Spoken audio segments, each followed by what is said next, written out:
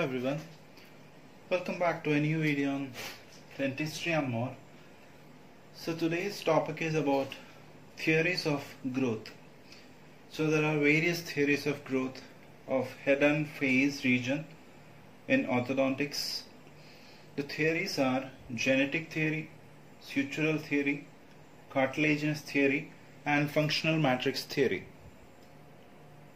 One of the first theory is genetic theory. So it was given by Alan G. Brodie in 1950s. According to this theory, the growth is controlled by genes. As the name suggests, the control of growth is on genes. So it is more of an assumed theory than a proven one. There is no proof for this theory. It is more of an assumption. So according to this theory, head and face grew from growth centers. So we know growth centers. So the head and face, it grows from growth centers. The point is under strict genetic control. So there is a strict genetic control upon the growth of head and face. So primarily genetic control determines the initial features. Later, secondarily, the local feedback and inner communication happens between cells and tissues. That is a process of growth.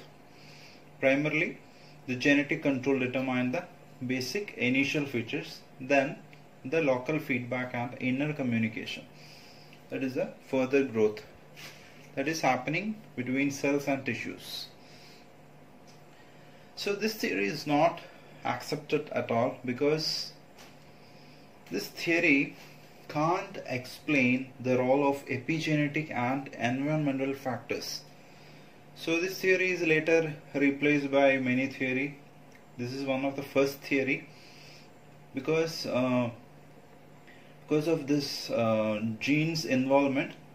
A part of this was correct, but it cannot prove or it cannot explain the entire growth of head and face region because it is not considering the epigenetic and environmental factors of growth, which has significant roles in the growth and development of head and face.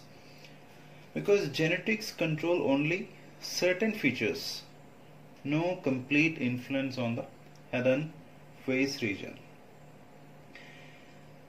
Suppose if genetic theory is true, we could predict the future of a children from the cephalogram of parents. If this is to be true, we can easily predict what happens or what would happen for children from the cephalograms of parents. But this is not at all possible.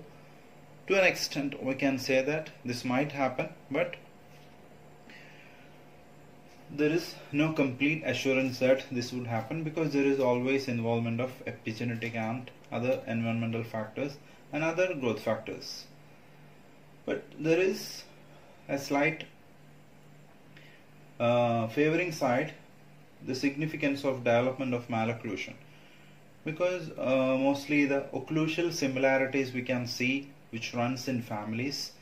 So malocclusion will be of little significance under genetic theory.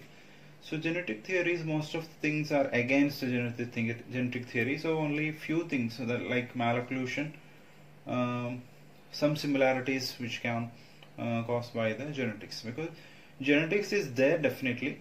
Genetics has a role, but we cannot explain the entire growth of head and face by the genetical theory. So a part of genetic theory can be accepted, but not completely. So this is the first theory, that is genetic theory given by Alan G. Brodie. Complete control of genes. Primary, it has the initial control on basic features, and there is cells and tissues, inner communication and local feedback. There is no emphasizing on epigenetic and environmental factors, so it rejected. A little influence on the malocclusion because there is occlusal similarities in the family. So now let's move on to the sutural theory.